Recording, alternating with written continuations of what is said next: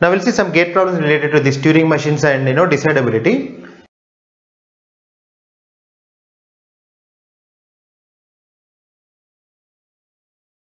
So 4 statements are given. We have to find out which of the following are undecidable, right? So first one is language of NFA1 intersection language of NFA2. So though NFAs are given, we can construct DFAs first. DFA, DFA. After that, apply product automata. You get one more DFA. That DFA accepts emptiness or not is a question. Already we have a algorithm for that. That's why one is decidable. So given a context-free grammar, whether X string, a particular X string belongs to that language or not, CYK algorithm. So decidable. These two are decidable. Now given context-free grammars, two CFGs, whether that grammars generate same language or not is undecidable. You know that. So 3 is undecidable. Fourth one, given a Turing machine, that means given RE set, whether the language accepted by the Turing machine, that means that RE set is empty or not. So it is because of this property. Did you remember Rice theorem? Rice theorem's trivial property and non-trivial properties. Did you remember? Yes. So every non-trivial property of RE set is undecidable, right? So that's why this is not decidable. So 3 and 4 are not decidable. The correct answer is C. Okay.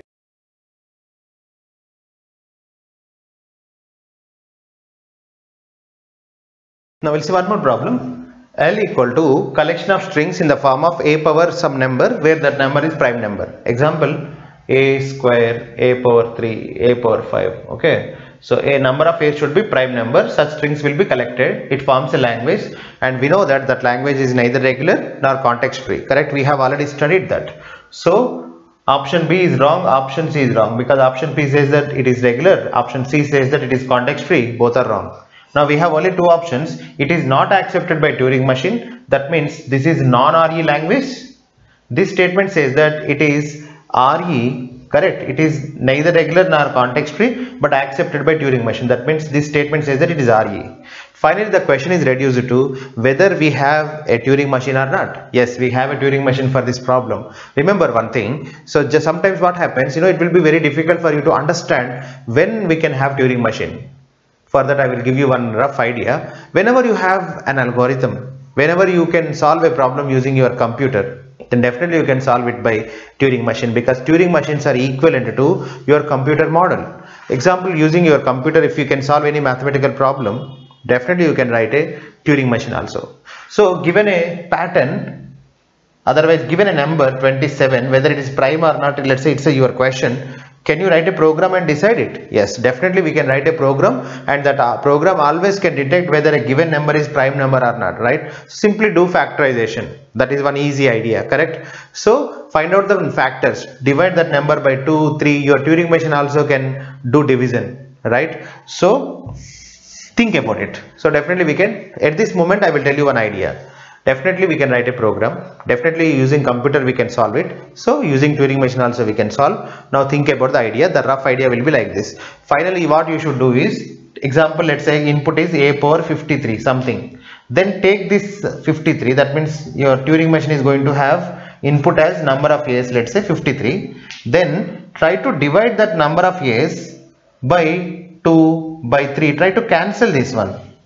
So if you can divide it by at least exactly two numbers, okay, then definitely it is prime number. If you cannot, if you have more factors or only one factor, definitely it is not prime. In that way always we can detect, not a problem. So you don't really require to go to loop, right? Do we really require in this process to go to infinite loop? No. That's why yes, there is a Turing machine. It is not accepted by, it is accepted by Turing machine, and especially this is context sensitive language, a power prime. Okay, of course that's the result. You don't really require to know the reason why it is context sensitive, because they are little bit they are a little bit complex to understand. So at this moment don't worry about them. So the question is about, that's why, whether there is a Turing machine or not. Yes, there is a Turing machine because we have a mathematical algorithm to solve this problem, right?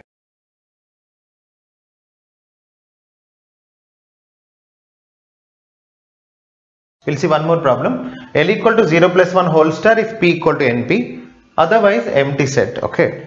Now, sir, what is P and NP? Actually, they are removed from the syllabus. We used to have P and NP concept, I will just give definition of P and NP. P is a problem in algorithms. A problem is called a decision problem is called P problem if there is a polynomial time algorithm. That means if you can solve that problem in polynomial time.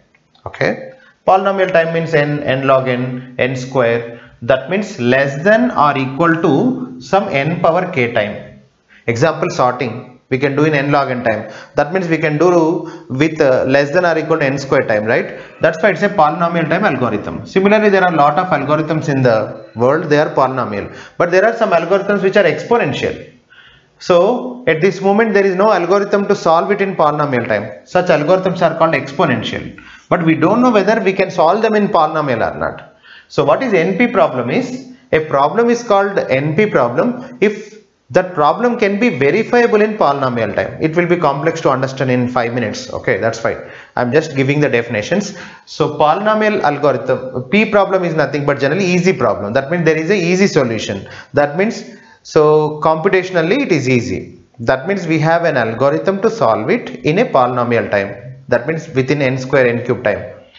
NP problem is nothing but we can verify it in polynomial time.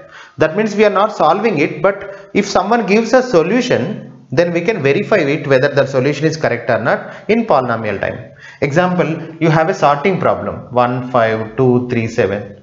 So it is P problem first of all, because we can solve this in polynomial time like n square n cube. Any algorithm which takes n cube, n power 4, any n power k, that is called polynomial.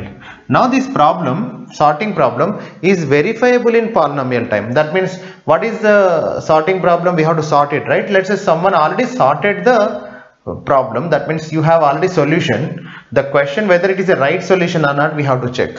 So given solution is sorted or not is the question. You should not sort it, but we have to verify it. So verifying is very easy. Every element should be greater than the next element. Every element should be smaller than the next element or equal, correct? In that way, they should be in ascending order. That's not a big deal to check, right? So that's why this sorting problem is verifiable in polynomial time. In that way, there are some problems verifiable in polynomial time. They are called NP. But the thing is, let's say these are all class of problems which are solvable in polynomial time. Okay, these are all problems which are solvable in polynomial time.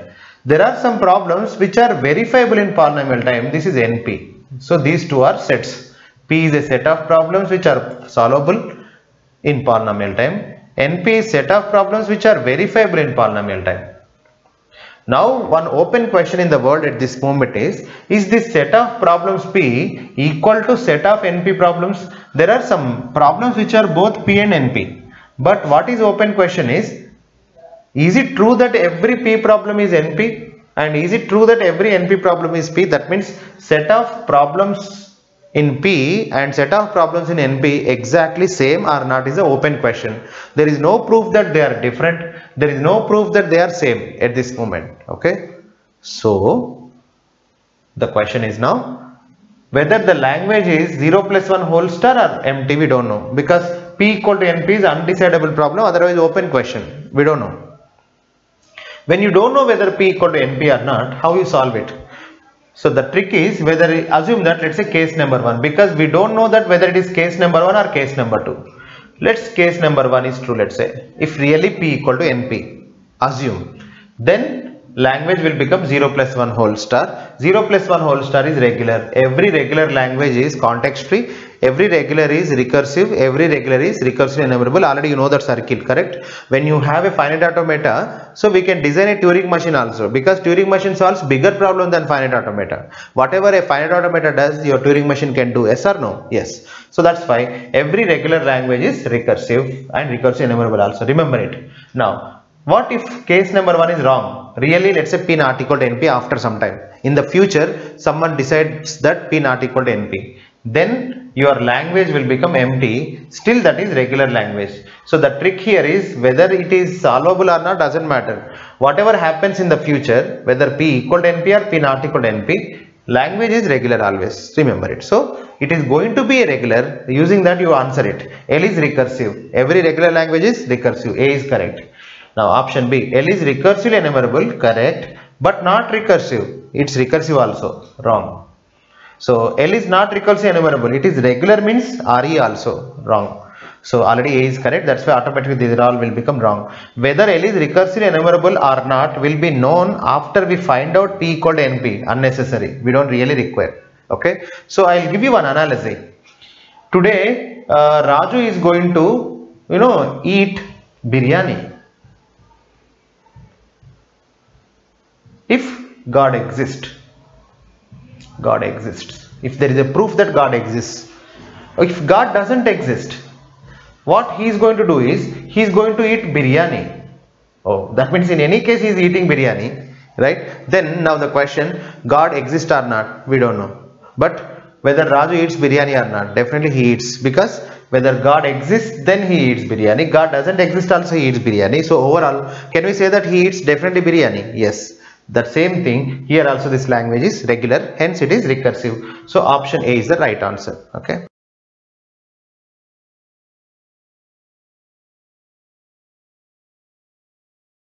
Now we'll see one more problem. Given a Turing machine and state Q and input W, whether does the computation of M on W visit the state Q or not? That means if you run this input on that machine, eventually that machine goes to the state Q or not is the question. For that, what we do is we try to answer this question by first of all eliminating some options. If you see option D, X is not a decision problem. Actually it is a decision problem. Decision problem is a problem for which if you give the input, then outputs are yes, otherwise no. Right, this question is about yes or no, right? If you ask this question someone, then answer supposed to be yes, otherwise no, right? So there are only yes or no instances. That's why we say that this is a decision problem, but option D says that it is not a decision problem. So option D is wrong. Now we have three choices, A, B, C. But what is partially decidable? D means decidable, U means undecidable, D means partially decidable means there is a Turing machine which accepts a problem. Okay, for this problem, if you can design a Turing machine, then we say that it is partially decidable. I can prove that this is partially decidable. How you say? Here, what is a language? Generally we design a Turing machine for language, right? What is a language? I am seeing only problem. Here this problem is a language. What is a language form? I will tell you. Here the language is collection of Turing machines and inputs W's and Q's. Okay, so it is a pattern MWQ such a way that M on W visit the state Q. So this is the language form.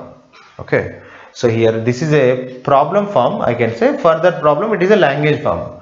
What is that? Collection of MWQ patterns. Whenever this M is treated as Turing machine code and W is treated as input and Q is treated as state, if M visits state Q on W, then we collect that MWQ into a bag. So that bag forms a language. Okay. Now for that language we have to design Turing machine.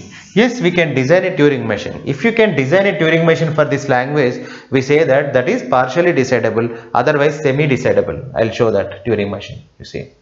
What I do is, I have to accept this kind of patterns MWQ. Whenever really M on input W goes to state Q, right? So it is very easy to accept this kind of patterns. What I do is, first of all, I am designing my Turing machine. Take your M into one tape, W into another tape, Q into another tape, just for convenience. That's it. You can use one tape also. So now simulate this M on W. So when you are simulating M on W, each and every step, eventually, let's say if M goes to state Q, then you close your problem and say accept. Try to understand the description of my Turing machine, this Turing machine. Let's call it as N. So I am explaining you what I am doing while constructing this Turing machine, or I am just showing you the design of Turing machine N. Simply take input MWQ and simulate M on W. If M visits Q on at any time, then go to accept state. That's it. Now you tell me, really M given input MWQ, if really M accepts, M on W goes to state Q, definitely you are accepting, correct? That means you are accepting the strings in the language. right? That's why there is a Turing machine. But the question here is, do we have total Turing machine or not? What is total Turing machine? For that, wrong input should be rejected always.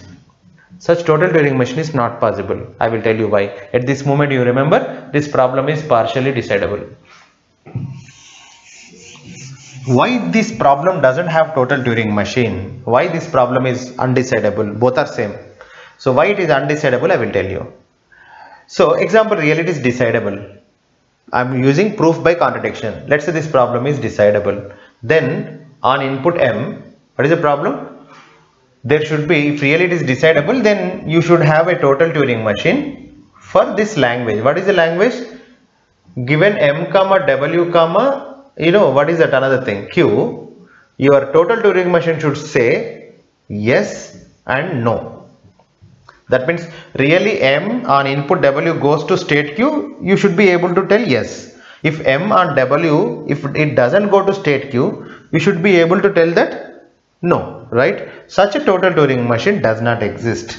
Why, sir? Let's say it exists. Then I can solve membership problem, recall. So this is a membership problem. What is that? Whether given a Turing machine M, accepts W or not. For that, do we have total Turing machine? No, but we can construct it. How? Whenever you want to know whether M accepts W or not, first give such M comma W here. But sir, what about Q? I will tell you. So what you do here is, input will be created like this, M and W, for which you want to check the membership thing, that means whether M accepts W or not, and in the place of Q, give final state T. We know that in our Turing machines, T is the final state. If M on W and T, if this input is given, assume that let's say this total Turing machine definitely should go to final state, otherwise reject state. Assume that let's say it went to final state. If it went to final state, then definitely I know one thing. What is that? What is the meaning of that? Really M on W on T, if it goes to final state, that means this Turing machine M on input W is visiting final state. Whenever this Turing machine on W visits final state, that means this M accepts W. Then I can say that the given Turing machine M accepts W. Now second case, what if this total Turing machine says no? That means at any time this Turing machine M on input W is not going to final state. If this Turing machine on input W is not going to final state, then M is not accepting W, then M accepts W, I can say no. In that way, whether a given Turing machine accepts W for this problem, always I can answer using this total Turing machine. But we know that M accepts W or not, for that there is no total Turing machine. But how you are able to construct using this one? If this total Turing machine exists, then I can construct a total Turing machine here. Correct? Using yes and no answers here, I can also tell here yes and no answers. So that is only possible if there is a total Turing machine. But already we know that there is no total Turing machine here. Then there should not be total Turing machine here. So finally, this problem is undecidable. What is that? Given a Turing machine M on input W goes to, let's say, state Q or not, for that problem, there is no total Turing machine. That means it is undecidable problem. So finally, does the computation of M on W visit the state Q is undecidable, because if it becomes decidable, this membership problem will become decidable. But already we know that that is not decidable, then this should not be decidable. That's it. Now if you see the options, X is decidable, no. X is undecidable, yes. But partially decidable, yes, there is a total Turing, there is a Turing machine for that. That's why it is correct. B is the right answer. So here not even partially decidable is wrong, right? In that way we can easily answer this question.